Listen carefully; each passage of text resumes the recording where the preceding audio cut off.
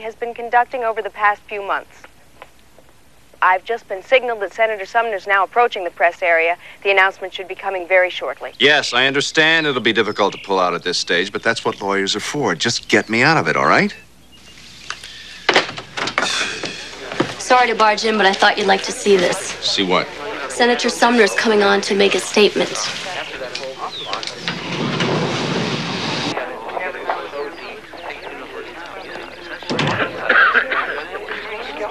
Good morning.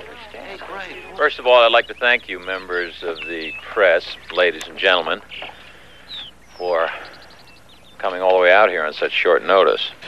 This morning, it is my sad duty to announce to you the death of one of this country's leading citizens, Paul Galveston.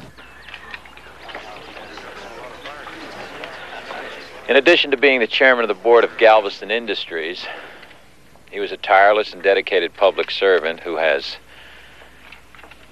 served 8 of the last 9 presidents with distinction and honor, both here and abroad. His death leaves a void in the business community, which he was a vital element. And he most assuredly will be sorely missed. Paul Galveston was my father. What? There will be a press release outlining the details handed out shortly. Gary, did you know Sumner would? No. Some years ago, when I entered world, the isn't political arena, I wanted to be judged on my own merits. And over the years, voters of this state have done just that. As Paul Galveston's son and heir, I have been asked to assume his position as chairman of the board of Galveston Industries.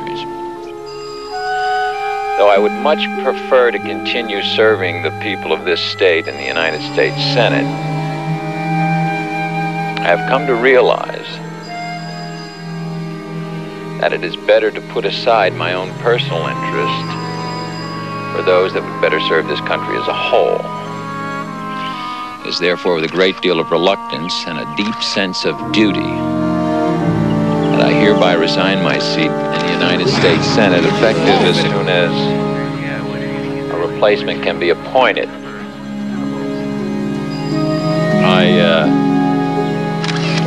I don't want you to think that because I'm resigning, I have any intention of leaving public life.